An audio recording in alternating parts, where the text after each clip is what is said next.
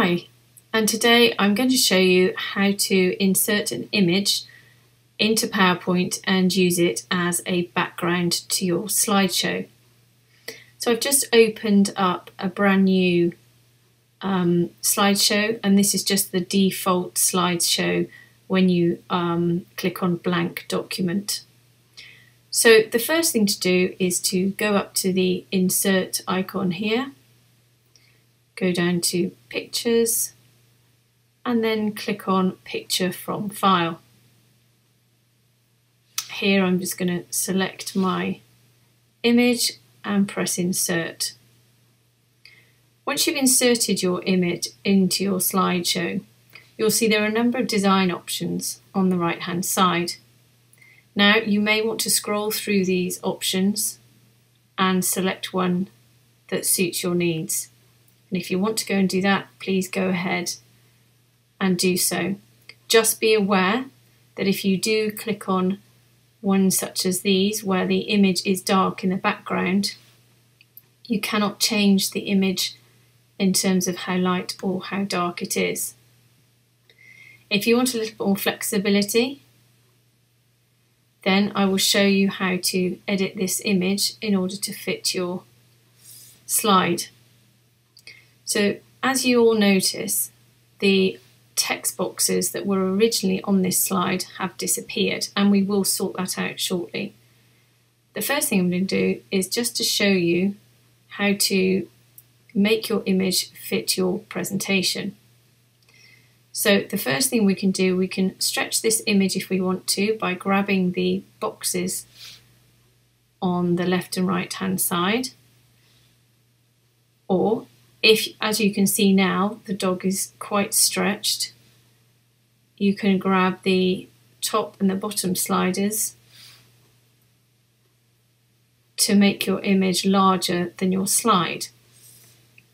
Now, in order to demonstrate that, if I just click up here, you have to be on the picture format. If picture format's not showing, just double click on your image and you'll see picture format come up. If you go to the transparency icon here, just click on the down arrow and reduce the transparency of your image quite low. And there you can see where your image will lie on your final slide.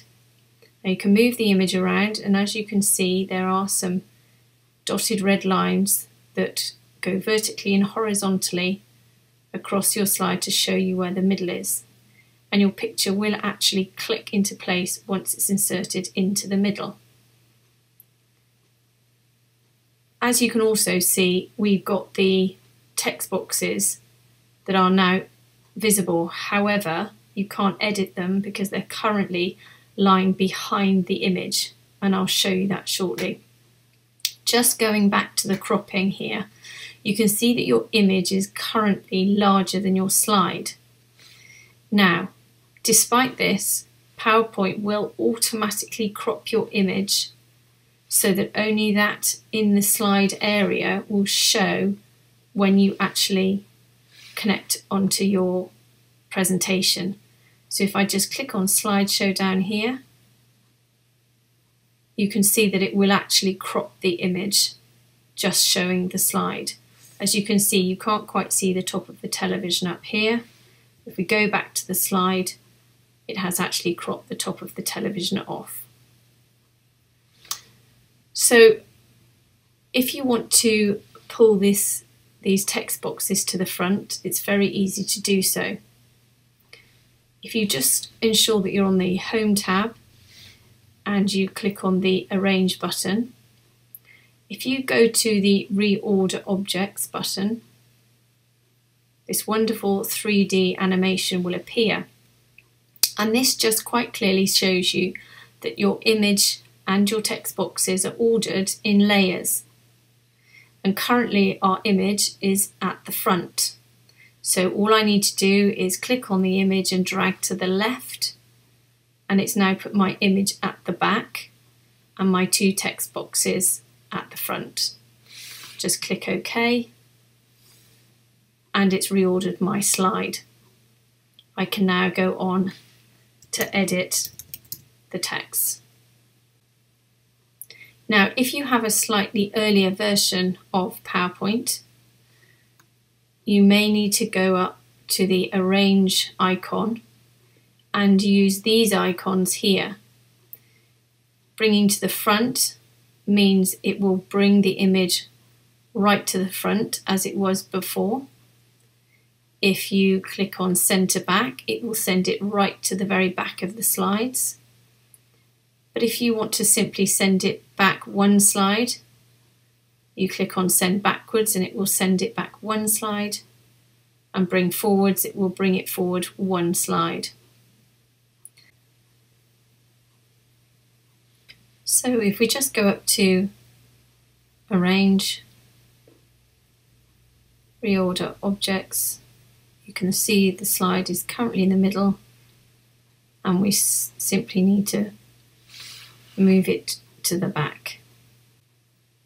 Now, if you want to produce multiple slides with this image on, but you want different sets of text boxes and content on each slide, by clicking on the text box and pressing the delete button,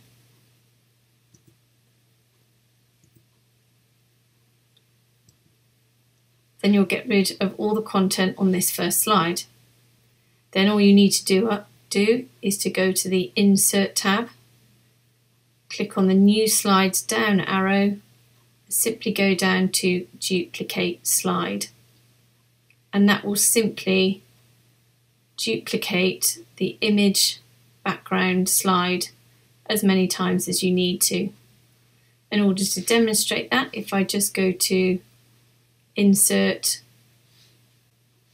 and then go along to text box, I just quickly draw a text box and put in slide 1,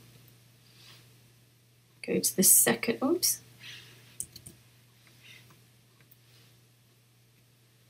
click on the second slide, put in slide 2,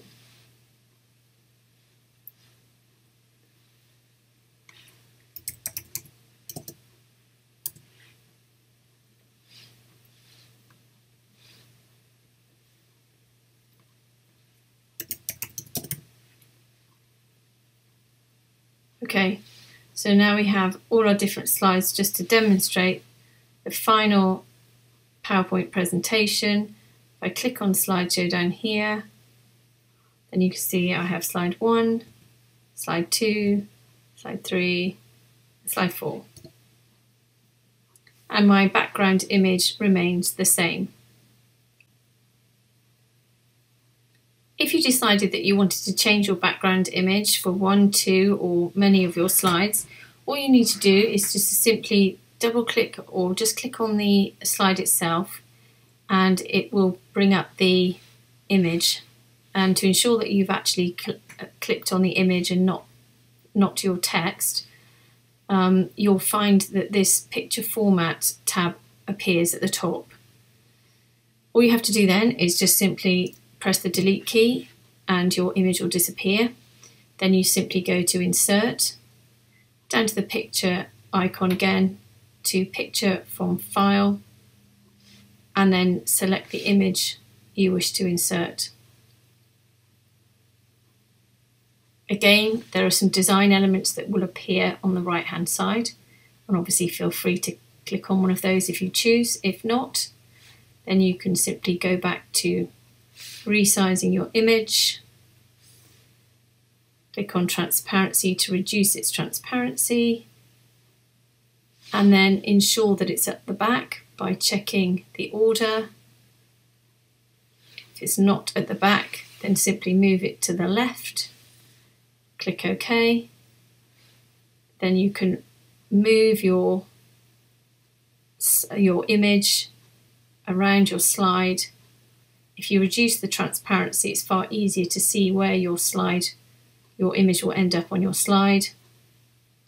And then just click off your slide.